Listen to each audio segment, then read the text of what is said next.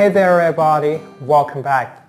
Douglas chose to live with Steffy, and he will soon leave the cabin and come to the clubhouse with his new family there. As for Steffy, she loves her nephew so much, and she will do everything she can to raise this kid and make him happy. Douglas has suffered for years. He lost his birth mother, Caroline, and his father, Thomas, has done so many bad things.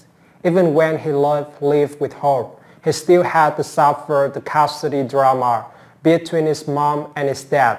So that's the reason he chose Steffy. But Steffy is also raising 2 children now. She has a busy life and maybe she won't have enough time for Douglas.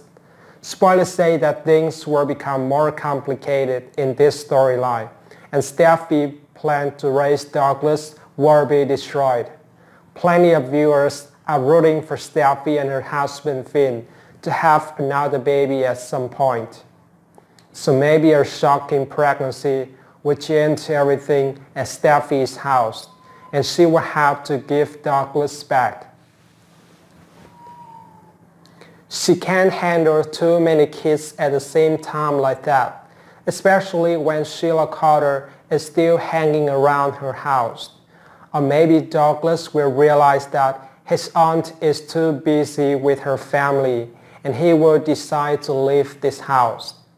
If you like this video, please hit the like button and subscribe to my channel. I appreciate all your support.